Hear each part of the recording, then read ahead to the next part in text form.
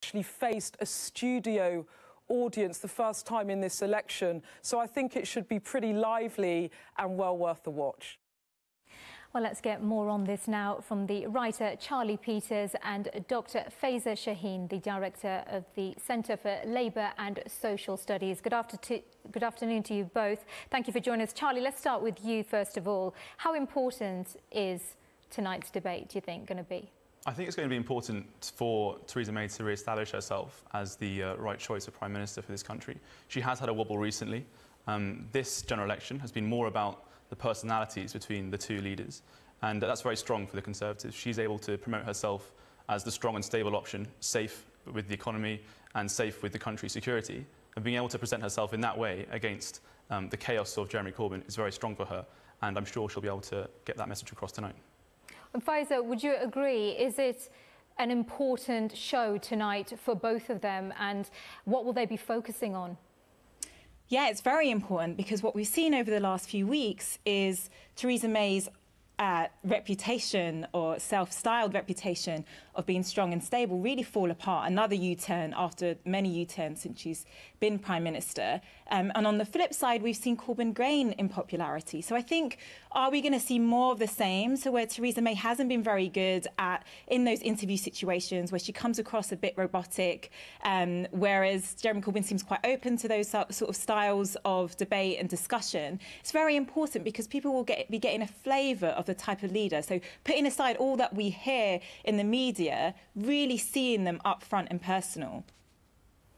Yeah, so Charlie, would you agree with that? Theresa May's a little bit robotic. She doesn't have that much experience doing these live Q&As, especially with the live studio audience. How do you think she'll cope with that? Well, she has, early on in her Prime Ministerial career, she did have a few wobbles, especially in the Commons during Prime Minister's questions.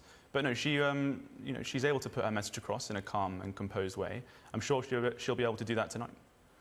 Faiza, I guess the question for Jeremy Corbyn would be that he doesn't have as much experience with those direct interviews, those hard interviews, like with Jeremy Paxman. How do you think he's going to cope with that and, cope with some of the wobbles that he's had and the questions that he's had when it comes to, involvement with the IRA in particular?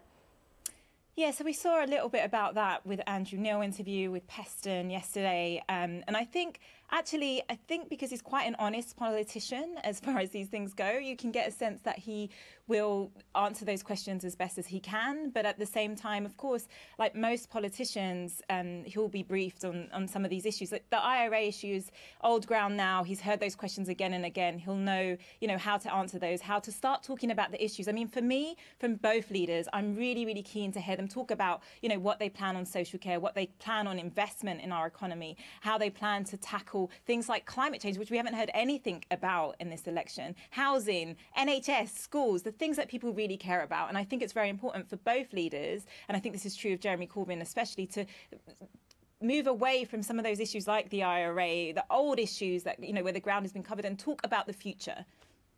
Well, indeed, and Charlie, Theresa May will be hoping to do that too. What kind of issues do you think she should be focusing on? I'm guessing she's going to want to move away from that row regarding social care and her policies in the manifesto. Well, security and immigration are the two things that the Conservatives are pushing hard on at the moment.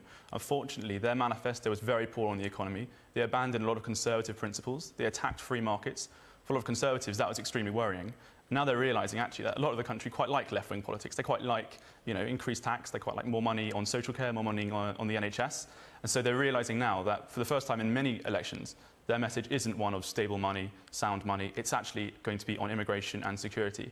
Now, that's good for the Conservatives because the Labour Party, in its current formation, is led by a man who calls terrorists his friends. And the Shadow Chancellor has praised the bombs and the bullets of the IRA. So it's absolutely right that the Conservatives push on this security issue. Faiza, what's your response to that?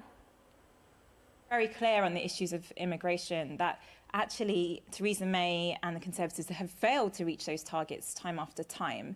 And there's also a lot of businesses that are upset about those kinds of targets, which also includes students, so could hurt our universities as well. So, there's a real question about immigration targets being that popular across the board, especially given the lack of credibility the Conservatives have on that issue. On security, look, we've been having the same old approach to security for a while, the status quo approach. And actually, I think a lot of people are listening to the Labour Party, to Jeremy Corbyn, which comes in from a different kind of non-status quo approach, and saying, actually, maybe it's about time that we start looking at that bigger picture. We start taking a new approach, because what we're doing right now is clearly not really keeping us safe at the levels that we want to be kept safe. So I don't think it's a matter of Conservatives being able to stick to those old traditional Conservatives issues of immigration and terror. I think actually the electorate has woken up to a lot of these issues, and that's what we've seen over time. That, you know, we just heard there that, oh, the electorate likes left-wing policies. Look, the electorate is facing NHS cuts, getting school letters home from their head teachers saying that the schools don't have enough money. These are issues that people face day to day, and they want to hear new responses. They don't want to hear the same old thing, and they don't want to just hear political point scoring. Well, as Faiza said, Charlie, the momentum really has been behind Jeremy Corbyn's campaign, and Labour have, especially in the polls, recently had a bit of a surge in support. Is this a lose-lose situation for Theresa May tonight? Can she regain that ground? Well, it's not as bad as people are making it out to be. She's still by far the most popular leader available out of all the parties that are putting forward. And, you know, the polls that are still showing, you know, an 8-point lead for the Tories, a 9-point lead, they're doing very well. In other general elections, this would be seen as Conservatives running away to victory. It's just because the lead before was so ridiculously high that anything lower than, you know, a 15-point lead is now seen as weak. It's all a bit silly, really. The Conservatives are going to win this general election, and they're going to do it quite comfortably. Well, Faiza, you've heard it there. The Conservatives are going to win. Do you think we should be taking these polls for granted, or do you think that maybe we should be taking them a little bit more seriously?